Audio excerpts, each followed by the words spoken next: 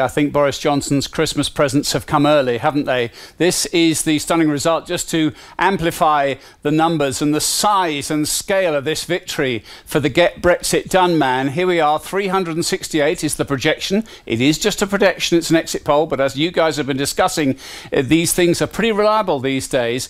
This is Disastersville for Jeremy Corbyn. Shortly, his second election in charge, and he's managed to lose a number of MPs, and some famous names will be disappearing from the political map for the time being.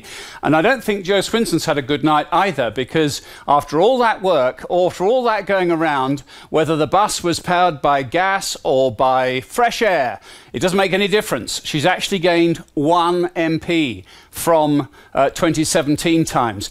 Nicola Sturgeon, on the other hand, is almost, she can't do much better than that, if that turns out to be right. 55 out of 59. All her Christmases have come as well. That'll be an interesting tussle, I suppose. I don't suppose she'll get much change out of Boris Johnson in terms of Scottish independence. If we look, if one imagines the map of the United Kingdom, and it is Tory blue, even actually when Labour governments are in charge, the way that the cities concentrate Labour votes, but I think this is the 2017 map we're showing for our viewers on the live stream right at the moment, and it is predominantly blue. The SDP may well have turned Scotland a little more yellow, if you imagine that, than it has been 2 years ago.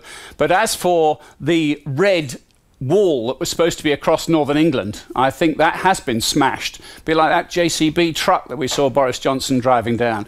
So we'll get rid of that map and turn it grey a little bit later on, because that's all from 2 years ago.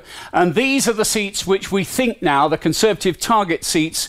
We've got a list for us here, and they're places like St Ives, which the Liberal Democrats were desperate to win back. It's been a tussle forwards and backwards between Tory and Lib Dem. Doesn't look very likely on these statistics. Pudsey, Thurrock, that's going to probably stay now Tory. Chipping, Barnet, the places like this. And as for the Labour target seats, well, they were on Airdrie and Shotts, Motherwell, Thurrock, these places, Labour Party, if they were going to form a government, they were hoping to take them back and turn them red. As for the Lib Dems, we can forget about them. They might have had some targets, but you know what, Ian and Sheila? They've missed.